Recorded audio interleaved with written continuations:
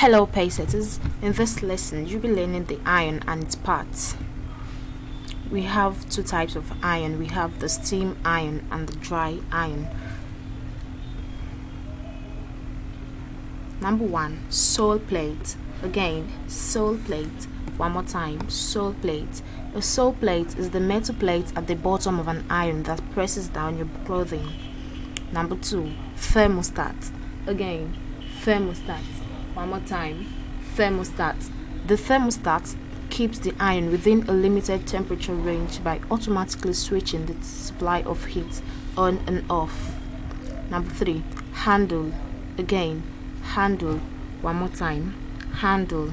The handle is the part of the iron that is designed for holding, moving and carrying the iron easily. Number 4, water tank. Again, water tank. One more time, water tank. The water tank is a container for collecting and storing water in the iron for proper pressing of clothes. It is this water tank that differentiates the steam iron from the dry iron. Number 5, steam hole. Again, steam hole. One more time, steam hole. This is the hole found in the sole plate of a steam iron which releases the water in the water tank on the cloth. Number 6, power cord. Again, power cord. One more time, power cord.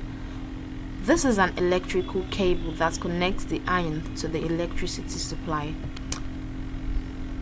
Number 7, pilot light. Again, pilot light. One more time, pilot light. This is an indicator light that shows that electric power is available. I hope you've learned something new today. Always be a paysetter. Bye for now.